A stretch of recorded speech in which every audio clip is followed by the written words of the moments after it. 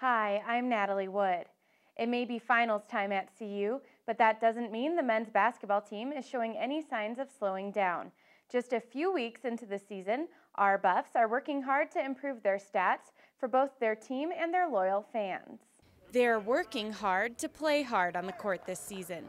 The CU Buffs men's basketball team has had it tough this year, from budget cuts to losing over 75% of their scoring from last season. But the young team, with only 4 seniors, is working extra hard to keep up team and community morale. We really want to put on a show for the fans. It's been a rough season for our academic department collectively, and we just want to, hopefully just show what we can do and bring some excitement to this city and community.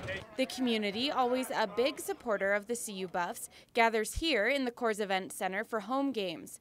The team says they love the enthusiasm Boulder fans and students bring to the court, and they hope to show fans just what they've got this season. We feel like our record doesn't show what we're capable of doing, but we feel like we've been in every game, haven't been blown out or haven't been out of games for, long stretches. So we're proud of where we're at, but we know we can get better, and that's what we plan on doing the rest of this non-conference season stretch. As our team progresses through this season, we have to be a team that's great and hard to guard in our motion because sets are great and you can run a million plays, but opponents can scout plays. It's hard for them to scout the motion offense, and when we play together and have great spacing and attack inside out, we're pretty good.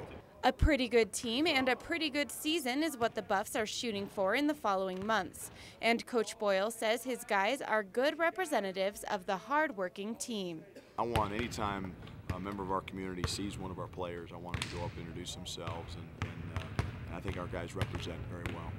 The next couple of games are home games for the Buffs. They will be taking on Wyoming on December 9th and CSU Bakersfield on December 19th. The team says they hope to see lots of students and community members show up to cheer them on.